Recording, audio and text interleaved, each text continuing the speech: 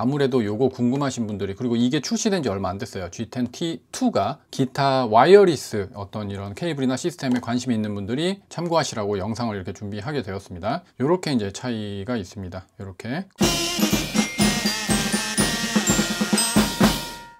안녕하세요, 여러분, 구미직입니다.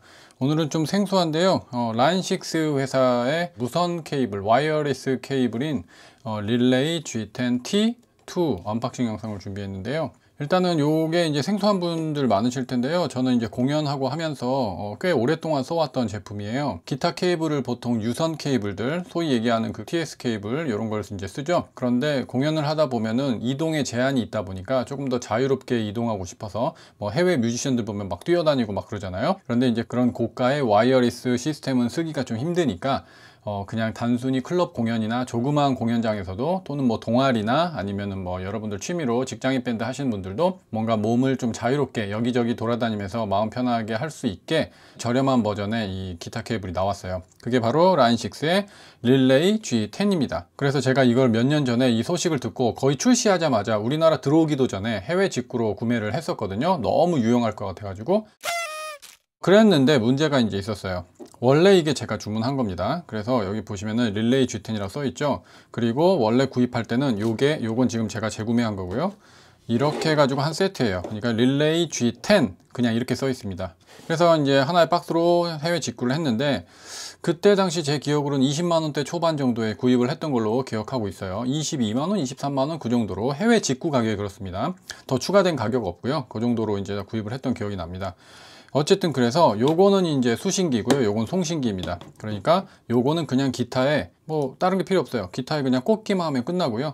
요거는 이제 기타 이펙터 쓰시는 분들은 이펙터나 아니면 앰프 쪽에다가 그냥 연결하시면 되는데, 여기 보면 오디오 아웃이라고 되어 있어서 일반 기타 케이블, 그 다음에 뭐 XLR 케이블 같은 거 쓸 수 있게 되어 있습니다. 그리고 이제 여기 충전, 파워를 할 수 있는데, 이게 조금 좀 특이한데요. 이게 뭐냐면 일반 그 예전에 안드로이드, 요즘엔 USB-C 타입으로 바뀌었지만 예전에 그 5핀 케이블이라고 그랬나? 하여튼 뭐 그 케이블이에요. 그래서 이렇게 어댑터를 줍니다. 여기 지금 초점이 잘 맞을지 모르겠지만 어쨌든 여러분들이 그냥 스마트폰 배터리에서 쓰는 그런 이제 케이블이에요. 그래서 그거를 그냥 USB로 연결하고 어댑터를 줍니다. 그래서 되게 간편해요. 요것만 들고 다니면 스마트폰 배터리 케이블 가지고 계시면 아무거나 다 연결돼요. 더 재밌는 점은 보니까 요거를 스마트폰 배터리로도 가동할 수 있습니다. 전기가 없더라도요. 어쨌든 그런 방식이에요. 그러니까 굉장히 간단한 방식이었어요. 그래서 그 당시만 해도 저는 와이어리스 시스템에 완전 혁신적이다, 정말 편하다, 근데 그 상대적으로 가격이 좀 저렴하다, 20만원대 초반 정도면 쓸만하겠다 해서 구입을 썼어요. 굉장히 잘 쓰고 있었거든요. 그런데 제가 2년 전에 대만에 공연을 한번 갔다 왔는데, 비행기를 타고 내리면서 뭐가 문제가 있었는지 이렇게 고장났어요. 그러니까 송신기가 고장났기 때문에 이거랑 연동이 안 되고, 그 다음에 충전도 안 되고 완전히 이제 고장이 났어요. 이렇게 저렇게 다 해봤는데도 안 되길래 본사에 AS 문의를 했습니다. 그랬더니만은 아주 친절하게 답변을 해주는데, 국내 딜러에 알아봐라. 계속 국내 딜러. 근데 우리 국내에 없을 때 사가지고 해외에서 직구를 했다. 그래서 국내 딜러를 자꾸 연락을 하래요. 그래서 국내에 또 연락을 했어요. 라인6 본사에 연락을 해봤더니 국내 딜러에 연락을 해보라고 연락처를 알려주더라. 어떻게 하면 좋겠냐, 어쩌고저쩌고 이렇게 진행을 했거든요. 그래서 여러 차례 이메일을 주고받고 했는데, 결국 결론은 뭐냐면 이걸 재구매하래요. 어쩔 수 없대요. 이것만 AS가 안 된대요. 그래서 이게 이제 트랜스미터라고 부르기 때문에 송신기 G10에 T라고 붙습니다. 그래서 요 송신기만 재구매하라고 그래가지고, 그래서 쓰고는 싶으니까 재구매하려고 알아봤어요. 가격을 알아봤더니 우리나라에서 약 20만원이 넘어요. 제가 이거 다 해가지고 다 해서 22만원, 23만원에 직구했는데, 요거 하나만 20만원 정도, 20만원 조금 넘었던가 20만원 정도 줘야 된다는 거예요. 그래가지고 구매를 안 했죠. 그냥 당분간 유선 써야겠다. 계속 유선 썼습니다. 그런데 이제 그 이후에 어떤 일이 생겼냐면, 이제 야마에서 라인6를 인수하면서, 그 당시도 인수가 된 상태였는지 모르겠는데 어쨌든 정확하진 않은데요, 야마에서 요 G10 트랜스미터, 그러니까 G10T를 연결해서 쓸 수 있는 야마의 앰프가 출시됐어요. 제가 이거 샀을 땐 그런 앰프가 없었습니다. 그래서 그 앰프 때문에, 여러분들 좀 기타 관심 있는 분들은 그 앰프 다들 아실 텐데요, 저는 다른 야마 앰프를 하나 쓰고 있는데, 스테레오 앰프 같은 거 하나 쓰고 있는데, 굉장히 그거 갖다 팔고 그 와이어리스 앰프를 사고 싶은, 블루투스 연결도 되고요, 일반 스마트폰이랑. 그래서 음악도 재생해서 뭐 감상도 할 수 있고 기타도 연결해서 쓸 수 있고, 물론 유선 연결되고요. 이거 있으면 이거 별매예요. 이거 있는 분들은 무선으로도 쓸 수 있고, 거실에서 저 멀리 앰프가 있어도 바로바로 연결해서 쓸 수 있는 거. 그래서 갑자기 이게 인기가 엄청 좋아졌어요. 이거 라이브 용도로 이것까지는 아니어도 이 G10T가 인기가 엄청 좋아져 가지고 정말 수요가 많아졌는지 이제는 뭐 거의 품절되고, 중고로도 가끔 돌던 것도 거의 이제 중고 매물도 많이 없어지고 그렇습니다. 그래가지고 제가 이제 이걸 사야 되나 말아야 되나 계속 고민을 하고 있었어요. 그 와중에 이제 아주 중요한 무슨 뭐 아주 그냥 급박한 공지처럼 막 이메일이랑 막 이렇게 오면서, 요게 화재 위험이 있으니까 불난다, 이거 하다가 불나니까 펌웨어 업데이트를 꼭 해라, 무조건 해라, 막 이렇게 이제 왔었어요. 근데 저는 어차피 이제 망가졌기 때문에 못 쓰고 있는 상태에서 일단 펌웨어 안 하고 있었는데, 최근에 또 이제 앨범 작업 끝나고 이제는 다시 공연을 조금 이제 시작할 때가 돼가지고 혹시나 해서 최저가 검색을 해봤더니 이제 이게 있던 거죠, 이게. 근데 재밌는 점은 2가 나왔어요. 그래서 색깔이 회색으로 조금 바뀌었습니다. 국내에서 이것만 구입하는 건 거의 20만원 돈 줬어야 됐는데, 해외 직구로 하니까 제가 그때 최저가 해가지고 이렇게 해서 G마켓에서 구입을 했어요. 이게 구입한 지가 조금 며칠 됐는데, 어쨌든 구입을 하고 이제 여기까지 배송되어 오는데 한 일주일 정도 걸렸던 것 같아요. 그런데 추가 금액 전혀 없이 정확한 가격으로 11만 3,740원에 제가 구입을 했습니다. 11만 3,740원. 그래서 사실 제가 이 영상을 찍는 것도 언박싱이나 리뷰 영상 같은 걸 사실 별로 이렇게 다루지는 않았었는데, 아무래도 요거 궁금하신 분들이, 그리고 이게 출시된 지 얼마 안 됐어요. G10T2가 출시된 지가 얼마 되지 않았거든요. 그래서 혹시라도 이거 구입을 생각하시는 분들이나, 또는 기타 와이어리스 어떤 이런 케이블이나 시스템에 관심이 있는 분들이 참고하시라고 영상을 이렇게 준비하게 되었습니다. 그런데 직구하면 AS 안 되냐? 저 아까 말씀드렸죠? 직구해서 어쨌든지 간에 국내 딜러 뭐 얘기했는데, 이거는 AS가 따로 뭐 없대요. 그냥 이것만 재구매하래요. 고장나도 재구매하래요. 그러니까 이걸 해외에서 사든 국내에서 사든 AS 그냥 재구매해요, 어차피 이게. 그래서 저는 해외 직구로 과감히 구매를 했고요. 국내 업체분들께는 좀 죄송하지만 강력 추천을 드립니다. 재밌는 점은 이게 이제 전체 가격, 그러니까 T 말고요, 트랜스미터 말고, 이게 전체 가격이 검색해보면 막 3, 40만 원대로 엄청 올라가 있어요. 이게 그 정도 가격을 올라갈 만한 제품인지, 아니면 뭔가 환율의 문제인지, 아니면 본사 란식스나 그러니까 야마 본사에서 가격을 올렸는지 모르겠는데, 그 정도 가격이면 이거 누가 쓰죠? 이거 한 20만 원이나 정도나 돼야 좀 썼죠. 국내 가격이 너무 올라간 걸로 제가 지금 최근에 그렇게 봐서, 어쨌든 해외 직구로 구입을 하시면 좋을 것 같고요. 아예 처음 구입을 생각하신 분들은 T만 있으면 못 쓰겠죠. 그러니까 이 수신기도 있어야 되니까 T가 안 붙은 거예요. 그냥 릴레이 G10.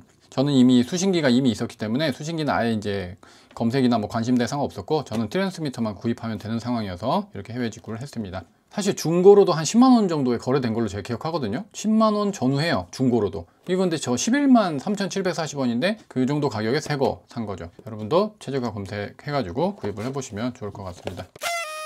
서론이 좀 길었는데 요거 한번 뜯어보고, 그 다음에 이제 간단한 제 이제 경험담 같은 거 한번 말씀드리겠습니다.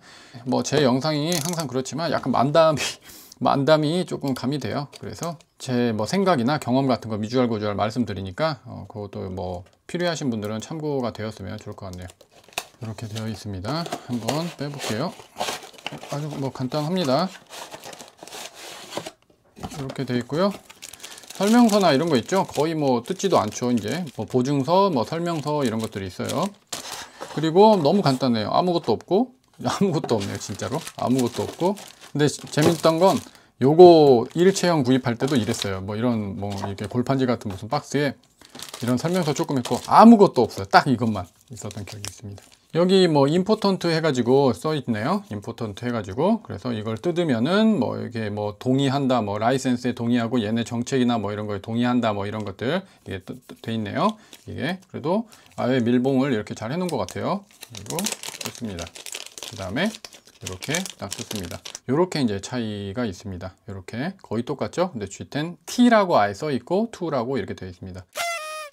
이제 마지막으로 경험담만 살짝 한번 말씀드려 볼게요. 뭐 연결이 중간에 뭐 끊어지거나 아니면 기타의 음질이 뭔가 조금 손해를 보거나 뭐 이런 거 있지 않을까. 와이어리스 시스템에 대해서 그런 거 궁금하신 분들 많으실 거예요. 저도 그랬어요. 기타를 치면서 고가의 유선 케이블을 쓰면은 당연히 소리가 좀 좋게 들어가죠. 브랜드마다 사운드 성질도 조금 다르고 개인의 선호도가 있기 때문에 당연히 유선보다는 좋다고 말씀 못 드려요. 사실 모든 것이 그렇죠. 마이크도 그렇고 절대 무선은 유선을 따라올 수는 없습니다. 100% 뭐 유선과 동일하다 이렇게 얘기 절대 할 수 없어요. 그런데 제가 지금 써본 걸로는 톤깎임도 거의 없고 굉장히 저는 만족스럽게 썼어요. 톤깎임이 살짝 있다라고 얘기하면 제가 느낀 점은 약간 저음이 깎입니다. 그러니까 아주 극저음 정도예요. 제가 기타를 깁슨 걸 좀 위주로 좀 메인으로 쓰고 있는데 유선으로 썼을 때 약간 그 중저음에 좀 중후한 느낌이 있는데 이걸 쓰면은 뭐라 그러지? 약간 좀 더 청량한 느낌이 돼요. 아주 미묘해요. 사실 근데 아주 미묘한데 조금 더 시원한 톤이 되거든요. 그러니까 저는 어떻게 보면은 야, 생각보다 좀 시원해지니까 더 나은데 이런 생각도 들 정도였어요. 사실. 근데 다른 분들은 어떻게 느끼셨는지 모르겠어요. 그런데 뭐 심각하게 뭐 톤에 문제가 생긴다는 거는 전혀 느끼지 못했고요. 굉장히 그 라이브 용도로 잘 쓰고 있었습니다. 사실 이걸 끼고 공연할 때 뭐 편의성 정도 때문에 쓰는 거지 녹음을 할 때 이거 쓰고 녹음하진 않잖아요. 솔직히 녹음할 때는 저도 이제 몬스터 케이블 쓰는데 이거는 완전 이제 공연용이죠. 근데 너무 몸이 자유로워서 저는 완전 대만족하고 썼어요. 막 여기저기 무대 돌아다닐 수 있고 심지어는 관객석까지 내려가고요. 중간에 뭐 가로막고 있는 거나 그런 게 없으면 거의 끊김 없고요. 그리고 이 다음에 요건 그대로인데 개선된 게 또 하나 나왔죠. 근데 그거는 가격이 뭐 한 10만원 20만원 더 비싸요. 수신기가 훨씬 더 이제 좀 세련되게 여기 막 LED도 달려있고 막 있죠. 근데 수신만 잘 받으면 되지 그 사실 거기 들여다보고 뭐 그럴 건 아니고 거기서 뭐 볼륨 조절하고 뭐 그럴 일은 없어가지고 저는 요걸로 대만족하면서 썼습니다. 오히려 뭐 급할 때는 막 아무 케이블이나 갖다 쓸 수 있고 스마트폰 배터리 같은 것도 쓸 수 있으니까 굉장히 저는 뭐 그냥 편리하게 썼던 것 같아요. 대신 부피는 좀 큰데 뭐 그건 좀 괜찮은데 사실 높이가 좀 있어요. 여기 높이가 이만큼 되거든요. 이게 조금 아쉬웠던 건 있어요. 높이. 페달보드에 딱 장착하면 뭐 이렇게 높아. 하여튼 그래가지고 그게 좀 불편했던 거고요. 그거 외에는 저희 불편한 점이 없었습니다. 그 다음에 이제 요거랑 요거 이제 잘 연결되느냐 이게 뭐 근데 사실은 이게 재밌는 게 남의 거를 가져와도 제 거에 꽂으면 제 거랑 연동돼요. 그러니까 이거를 여기다 그냥 꽂으면은 바로 주파수를 얘네들이 인식해 가지고 바로 연동이 됩니다. 그렇기 때문에 연동되는 건 따로 우리가 뭐 설정하고 이거 페어링 잡고 뭐 이런 게 전혀 없어서 아주 유용하게 쓸 수 있고요. 그리고 요 이제 충전은 요게 이제 안에 배터리가 있기 때문에 요거를 여기다 그냥 꽂아 놓기만 하면 이제 충전이 됩니다. 그렇기 때문에 안 쓸 때는 꼭 빼놔야 돼요. 기타에서도 빼놔야 돼요. 안 그러면 여기서 여러분들이 여기 이제 스위치 같은 게 있죠. 요거를 누르면은 얘네가 이제 장착되어 있는 걸 인식해 가지고 여기 배터리를 소모합니다. 그러니까 충전 시에는 그냥 여러분들이 요거를 여기다 꽂아 놓고요. 그 다음에 요거를 여기다 꽂아 놓으면 요게 충전이 됩니다. 아주 간편한 방식이에요. 그러니까 굉장히 사용 편의가 좋아요. 그냥 하여튼 돈값을 하고도 남습니다. 저는 그랬어요. 돈값을 하고도 남았다. 너무 편리하게 잘 썼다. 다만 이게 고장 나가지고 AS를 안 해주고 본사에서도 안 된다고 너네 국내에 알아봐라 국내에서도 안 되고 재구매밖에 방법이 없다. 그냥 이것만 재구매 지금 한 거죠. 이제 2년 지났지만. 여기 보면은 이렇게 이제 몇 개 설명이 되어 있어요. 그냥 플러그앤 플레이야. 꽂으면 그냥 끝이에요. 바로 씁니다. 셋업도 필요 없어요. 그리고 자동으로 이제 그 오토매클리 뭐 이렇게 충전되고 뭐 이런 거 얘기 있죠. 뭐 이제 매칭되고요.